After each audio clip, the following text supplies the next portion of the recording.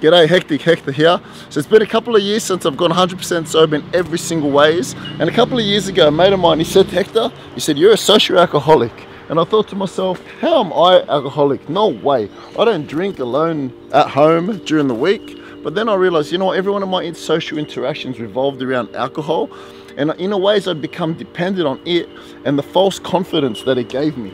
Now, as much as I loved getting smashed with my mates on the weekends and bendering this, that, I realized to myself, you know what? I was over the hangovers, the come downs, the anxieties, and the fact that I wasn't living life to the full. So I decided it was time for a break. Now, everybody told me that I needed to find new friends and new hobbies. But I thought to myself, no, you know what? I wanted to keep all my mates and continue partying, which is something that I love doing so much, but I just wanted to do it sober.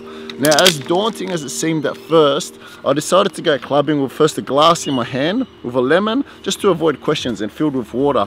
But soon enough, I'm now to the point where I've just reset my whole system and I'm like a child again, not caring about in any ways how I'm looking as I'm trying to dance this day, and just loving life to the max, not missing out on sunrises, the outdoors, any of those things, and just absolutely loving life. And the best part is that I'm still doing all the fist pumps that I always was, still trying to hack, still loving life in that way on the party scene, still getting the most out of that. But instead of the 3-4 days after where I was wasting life and I wasn't making the most of it, I'm now getting up, seeing amazing sunrises, experiencing the great outdoors that this amazing country has to offer, and just living life at this amazing new level. Will I ever drink again?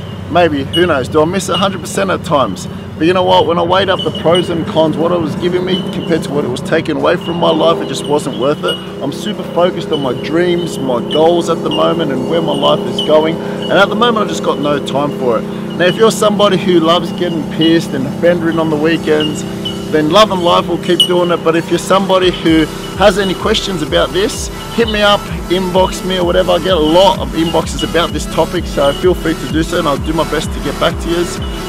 And otherwise, just love life. It's amazing, it's beautiful. Peace, love, tans and fist pumps.